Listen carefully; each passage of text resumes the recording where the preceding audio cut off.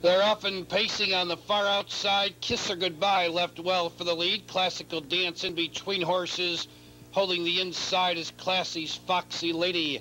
Kiss Her Goodbye dives over to the rail. Classy's Foxy Lady takes over second. Classical Dance backs off to settle in third. TH Flame found a spot fourth. 2.5 back, way above average fifth. The Eyes Have It 5 lengths back sixth. The early trailer is Cadiz. Opening quarter in 28 seconds flat. Through the stretch for the first time, Kiss Her Goodbye leads, racing in second. Classy's Foxy Lady by 2. Classical Dance is third, racing fourth. TH Flame a close-up fifth, way above average, 5 lengths back to Cadiz, moving up and trailing the field now. The Eyes Have It. They race over to the half-mile pole. Your leader, Kiss Her Goodbye, racing in second. That's Classy's Foxy Lady. Classical Dance third, 57-4, and they're halfway home, second quarter, 29-4.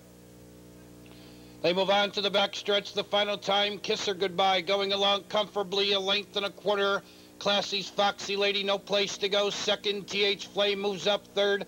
Classical Dance off the rail with cover fourth, and she's just 2 from the leader. Then gapping without pace is way above average. The Eyes Have It needs to do much more.